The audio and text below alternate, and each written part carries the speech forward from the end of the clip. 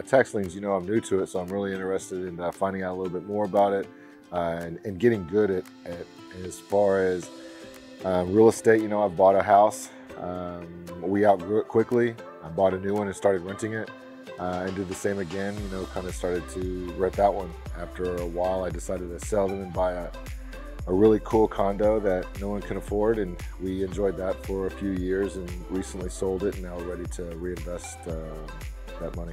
We definitely want to invest and have some Airbnbs, do some rentals. We want to do some wholesales, definitely want to fix and flip. We're newlyweds, it just broke a year, and we're looking to start a business together. I have plenty from the past, but now I'm looking forward to having something that we can come home to and do a little bit on the side and have a lot of fun with it and really create more time. I decided to do the tax lien because I haven't done it before, and it seems like my tax guy or my money market guy, he's like, hey, Ken, we lost this amount of money this week. Hey, Ken, we lost this amount of money this month. Times change, so I need to create the change that to keep some of the money in there and for my retirement.